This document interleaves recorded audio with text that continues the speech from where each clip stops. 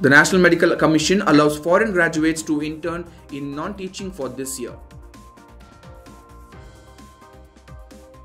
CBSE Board Results 2023 fake notice goes viral.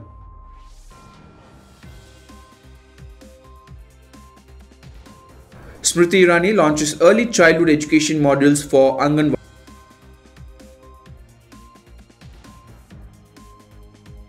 Lady Shri Ram College asks students to vacate hostels for repair works. Students, residents worried. Delhi University's Hindu College suspended over 25 students for protest, 15 for financial fraud during fest. UGCNET June 2023 registration begins. Exams from June 13th. Good afternoon and warm welcome. You're watching Education News Network, where you get to watch the latest developments in education at the top of this hour. This is Balaji reporting from ENN, and the daily stories are.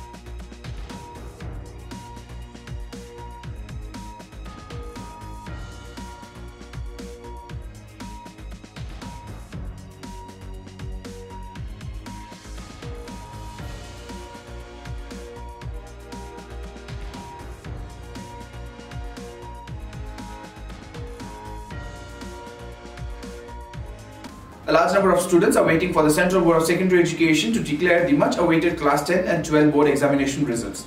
This year, CBSE conducted Class 10 board exams from February 15 to March 21st and Class 12 board exams from February 15 to April 5th. And now students are eagerly waiting for the CBSE to declare the results. A notice has been circulating on the social media stating that the CBSE will declare the Class 10 and 12 board examination results on May 11th. However, it is fake. As per the CBSE official, the official notice for the results will be issued soon. CBSE Examination Controller Sayam Bharatwaj has also confirmed that the notice is fake. Results for the Class 10 and 12 examination 2022 to 2023 conducted by CBSE will be declared on May 11th, which was said to be as a fake news.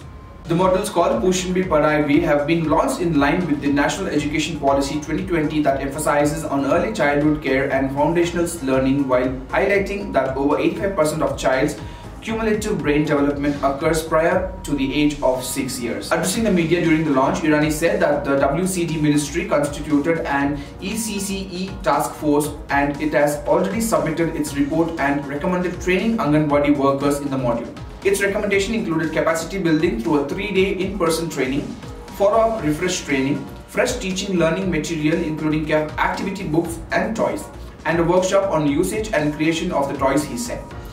The WCD ministry said that the idea is to make Anganwadi centers education imparting centers and not just limit them as centers for nutrition. There are around 14 lakh Anganwadi centers in the country catering to 10 crore beneficiaries. Irani said that 600 crores are being proposed to be allocated for the training process under the Poshan Padhai. The hostel residents of the Lady Shri Ram College are worried a lot for these days, as the college asked them to vacate the 260-room facility by end of this month for repair works without making any alternative arrangements for them. Where will we go in the mid-semester? Asked students, complaining that they are unable to find available accommodation for themselves. The hostel notification has come as a shock to the students as they go house hunting after classes, but they don't get a flat and a high rental for the PG accommodations. The authorities decided to get the hostel vacated and repaired after an inmate recently suffered injuries after a bathroom cubble roof collapsed. Lady Shri Ram College has a small 260-room hostel that is allocated for the first-year students based on the merit across categories. The hostel authorities have informed the students that the security deposit will be refunded along with the fees for the remaining term. However, the hostel residents are not happy. They said they want alternative accommodations. Delhi University's Hindu College has suspended 25 students for staggering protest at last month over a cultural fest and 15 more for alleged fraud during the MEECA 23 students alleged on Wednesday. At least 2 more students were served notices for both their alleged involvement in the protest as well as the financial fraud, multiple students have confirmed. Arjun Srivatsava, the college principal, did not respond to the calls from the PTI seeking a response. We are told by the college officials that 42 students have been served notice, but we are in contact with at least 30 students. The notice for both kinds of offences mention suspension, fine, and the students will be barred from taking any post, said a student who has been served notice for holding a protest. The college hosted its annual fest named MEECA on April 27th and 28th. Around 25 students have been given notice for gross misconduct and extremely inappropriate behavior during the protest. In addition to that, 15 students have been served notice regarding financial fraud or cheating during the 2-day event. Sanjay, who is a second-year student, claimed that he has been served both notices. I was not part of the organization committee. I was only protesting against the administration over the MEECA 23. I have no idea about the notice. I have been served both the notices, he said. The National Testing Agency has started the online application process for the University Grants Commission National Eligibility Test, June session 2023 from May 10th. Candidates can apply for the UGCNET 2023 exams by visiting the official websites at ugcnet.nta.nic.in and nta.ac.in. The information regarding the submission of online application forms was shared by the UGC Chief M. Jagdish Kumar on a Twitter. To apply for the UGCNET June 2023 exams, candidate will have time till May 31st up to 5 p.m. According to the official announcement made by the UGC Chief, the National Eligibility Test 2023 will be conducted from June 13th to June 22nd.